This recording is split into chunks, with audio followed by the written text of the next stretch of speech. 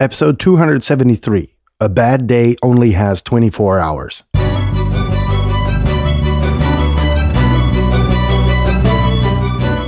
You're listening to the very best podcast in the world on health, wealth, and happiness. Please remember to leave a review and share with all your friends and family. And here is your host, Lars Hilsa.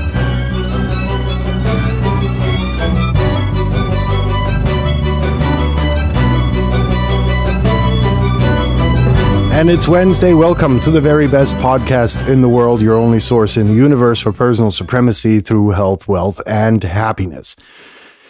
Now, we all know bad days. I think there is not a person in the world, even the most esoteric victims of us, that hasn't felt like, shit, why did I get up in the morning in the first place, right? And I think, it goes to say that bad days just happen. They're a thing in life, and you can't run away from it. Right. But first of all, I think the most important question is what makes a bad day in the first place, right? Is it that you slept bad? Is it right? It's about finding the root cause of why your day sucks. And if you're honest with yourself, a lot of times it won't be that, the universe has aligned the stars against you. It's more like a prerequisite of things, of circumstances that fell into place, bad sleep or, whatever it is at the end of the day that makes you feel like you're having an exceptionally bad day.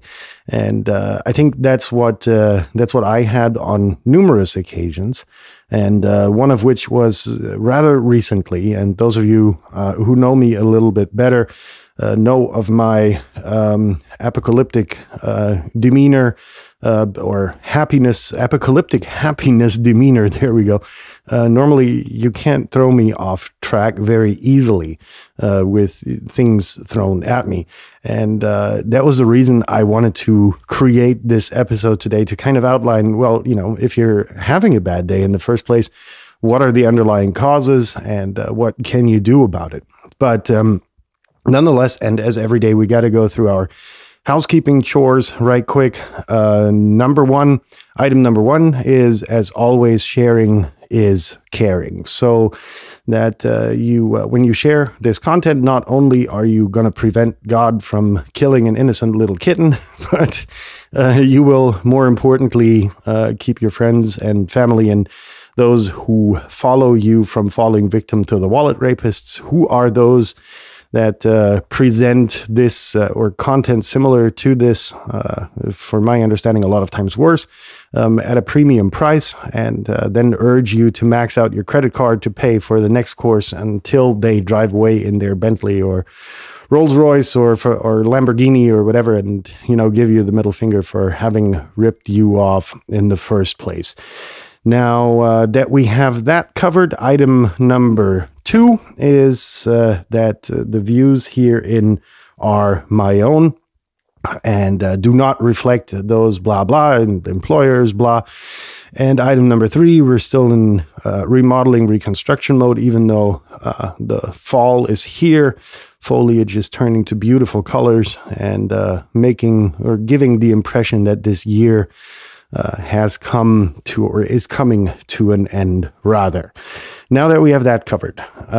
So in the introduction, I briefly went into what can be the underlying cause for a bad day. It can be that you didn't sleep right. It can be that, your diet wasn't respected entirely, or you went out and you got a little bit drunky bear and, or any of the above in any interesting combination. And then the next day, because you are kind of preconceived, or whatever the correct English word is, I can't really think of it right now, but you've got this kind of negative mindset to start with, and then something bad happens, right? And then something other bad happens. And well, these things that happen to you, which are presumably bad, are of course shown in a light which, on any normal day you would just say, whatever. But due to the fact that you've got this preconceived notion of negativity because, you don't feel good, or you're tired, or you're hungry, or, any combination of those and others. It's like, damn it, this day really sucks. I should have stayed in bed. And unless you have like a very realistic clusterfuck of situations coming at you, there's usually no reason for having yourself believe that you're having a bad day. And here's why. You have to reflect awarely of whether this is actually a bad day, or whether this would have happened to you on any other day. Right. And if so, then, look at the circumstances and say, okay, maybe the day isn't bad. Maybe it's just a few things happening that are, perceived as especially bad because you're, under the weather, or dehydrated, or hungry, or tired, or whatever. And that's really where it goes to say that bad days really don't exist. Right? It's about your mindset, how you approach a day. And if you are in the, good position in the, what's the word I'm looking for? Damn it. It's definitely too early in the morning. If you are in the preferred position, or whatever the word is, where, you can start any day and not really give a damn about what happens, then, you're good to go. And that's really what you need to gun for, is to analyze, are you actually having a bad day, or is it just, that you have underlying circumstances that make the day feel really bad? And, if you are not really capable of weeding those circumstances out and, getting an objective view, then there's one thing left, one secret atomic weapon that you can fire, which is to tell yourself, and this is the absolute truth, hands down, a bad day only has 24 hours as any other day. So if you're going through hell, keep going, because at the end of the day, it's time for bed. Sleep over it. And waking up in the morning, you're going to have an entirely new day with new opportunities to make the best out of.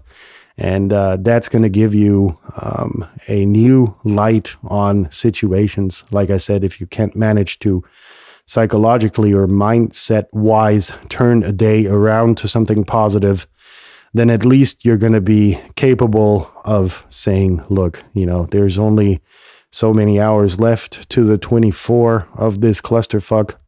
I'm going to go to bed when I get home, and when I get up in the morning, the sun is going to rise once again and give me new opportunities to start that new day with new strength. In that sense, I hope I was able to give you a little bit of motivation. Tomorrow, we're going to be back talking about how critics are generally unable to create.